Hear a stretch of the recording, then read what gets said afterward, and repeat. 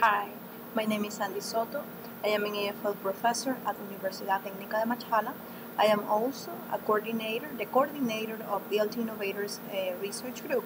ELT Innovators is a research group sponsored by Universidad Técnica de Machala. Okay, so in this video, I am going to present the topic Enhancing International Baccalaureate Students' Speaking Ability Through Oral Presentations. The authors of this work are Wendy Moreira, Tomás Fontaines Ruiz, and me, Sandy Soto. Well, let's get started.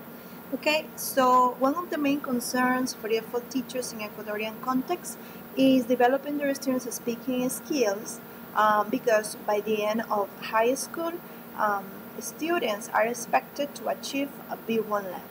This requirement is established in the EFL Ecuadorian curriculum and should be complied by all students enrolled in the secondary level of Ecuador, in Ecuador. Okay, so in the case of students enrolled in the International Baccalaureate certification program, these students, or IB program, these students are expected to have the IB exam, which is an exam that includes the evaluation of the speaking skills among the other skills. Okay, so but how is the speaking skills of the students evaluated through the IB exam? The oral production of the students is recorded and then evaluated by two raters. One of these raters is part of the school where the program is offered, and the other rater is an external examiner who is also involved in IB programs, but not in Ecuador, in other countries. Okay, so what have schools or high schools that are offering the IB program done in order to comply with this requirement, to help students comply with this requirement, is they are encouraging students to practice the target language in a meaningful way, and they are helping them to develop their speaking skills through oral presentations. Okay, this is the case of the IB program of a high school that is located in the coastal region of Ecuador. Okay, that is what this high school is doing for helping their students. So what can we say about oral presentations? Well, oral presentations are commonly adopted by EFL teachers with the purpose of improving language learners' speaking fluency and increasing their confidence at the moment of speaking. So we have different authors that have written about oral presentations. For example, Psychovic explained that this activity provides meaningful opportunities for the students to practice the target language as well as use them and engage these students in effective communicative interactions. Okay, so this is one author says about oral presentation. Well, so in order to accomplish, well, the objective of this work, of our work, is to analyze, based on this situation, we have set to analyze international baccalaureate students' perspectives towards how taking part in oral presentations influences their speaking skills. To achieve this purpose, we worked with students enrolled in the IB certification program of a high school located in the coastal region of Ecuador.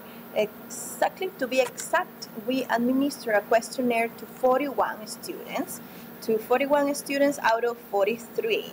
These students, we had 17 male and 24 female. All these students were enrolled in the IB certification program, as I already mentioned. Okay, 27 of these students belong to the second year of the program and 13 to the third.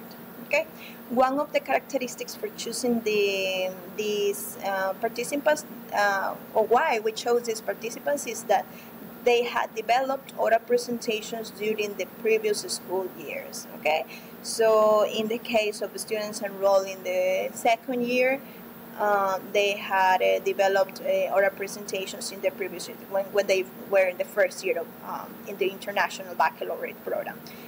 In the case of the students enrolled in the third year, well, they previously experienced their participation or development of oral presentations during the first and the second years. Okay. Every participant had exactly performed between 5 and 6 oral presentations per school year. Students' age ranked between 15 and 17 years old. So 8 students were 15, 26 were 16, and 7 were 17 years old. Okay, so now it's time to talk about the questionnaire that we administered to these participants. Okay, the questionnaire administered to the participants consisted of 13 items, Likert scales, in which students had to indicate whether the 10 aspects of their oral competence had improved. And there were other 3 items that tested or asked about whether 3 aspects of their oral competence had increased. So we had different grades between a lot, moderately, little, and not at all. Okay, so students had to choose between these options. So to analyze the data that we collected, we conducted a factorial analysis of main components with Varimax rotation system. For doing this, we used SPSS, the SPSS statistical program version 22.00. Okay, as part of the results, we identified 4 factors. These factors were identified as the improvement of students' oral discourse, response processing, vocabulary and grammatical construction, nonverbal interaction, and speaking micro skills.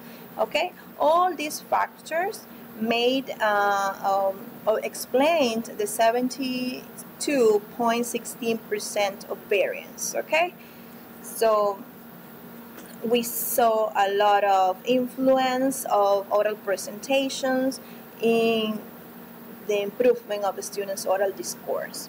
As we can see that this factor explains the 29.84% of variance. Okay, so in the results we saw that age and sex showed no impact in the results.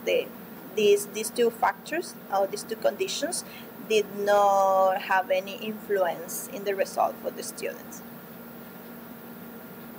Okay, so it's time to talk about the conclusions of this work. So seen from the perspective of the students, or analyzing from the perspective of the students, we could see that the IB students' oral discourse has been highly benefited, and this helped, oral presentations helped students reach the goal of the strategy. Let's remember that the reason why this strategy was implemented in this high school was because the authorities and the teachers, stakeholders of this high school wanted to help them to improve their speaking ability to take the exam. So through the perspective of the students, we have seen that yes, the students' oral discourse has been highly benefited. So we can say that the goal of the strategy has been reached. Okay, so also we could see that students' ability to respond questions in a faster way also improved. That is what they say, that is what they reported. Vocabulary and the ability to construct sentence and nonverbal communication, as well as oral communication macro skills, have increased also. So based on all these, we can say that it is advisable to implement oral presentations to boost language learners' speaking skills. So this study was conducted specifically in the context of IB certifications programs, but we can also say that oral presentations can be very beneficial not only in this type of context, but also in contexts in which students, regular context, so like talking about foreign language settings. So it's not really necessary to be in IB programs in order for the strategy to have a positive effect, but this strategy could also have a positive effect in other settings, okay, like the regular teaching settings. So it can be at the high school level or also at the university level, which will be very advisable to apply and see what happens, what is the results if it is applied at this level. Well, that's all that I am reporting here in this video about the study that we conducted that was enhancing international baccalaureate students' speaking skills through oral presentations. So, Universidad Técnica de Machala, ITEC Innovators Research Group, and Unidad Educativa Víctor Naranjo Fiallo, thank you for your attention. And we hope you really enjoy this presentation and that the results of this study has been well received from you. Thank you.